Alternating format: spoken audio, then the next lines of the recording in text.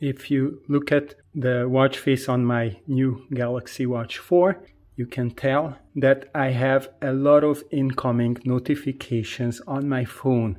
The icons on the top of this bubble cloud watch face show me that I have 2 Gmail notifications, Twitter, Reddit, and 7 others. If I wake my watch, I can flick my wrist, even on this Galaxy 4 watch, to show the notification peak card, which shows us the most recent notification in detail, the sender and the subject line of this email. And you might have noticed that the same area of the screen also contains some watch face complications. That's where I can check my battery or date or step count, but this area of the screen is used for these 2 purposes.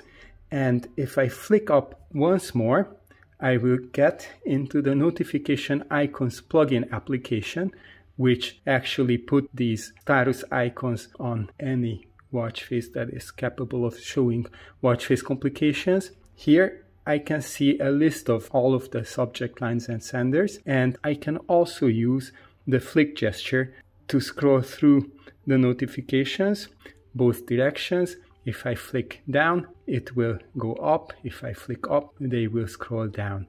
And if I flick up from the topmost item, I can get a detailed view where I can read the whole notification. Let me go to one of these, which I will show you in detail. This notification is a very long email, but I can use the flick gesture to read through this whole email on my watch. Even if I don't have a free hand, I'm walking on the street, my other hand is holding something, I can still use these wrist gestures. Of course, for responding to this, I would have to use these buttons on the screen or the emojis, which are updated now. You can long press these emojis for color options for the heart, and of course skin colors for the thumbs up and thumbs down options. If we scroll down to the bottom of this list and scroll one more, we will exit back to our watch face.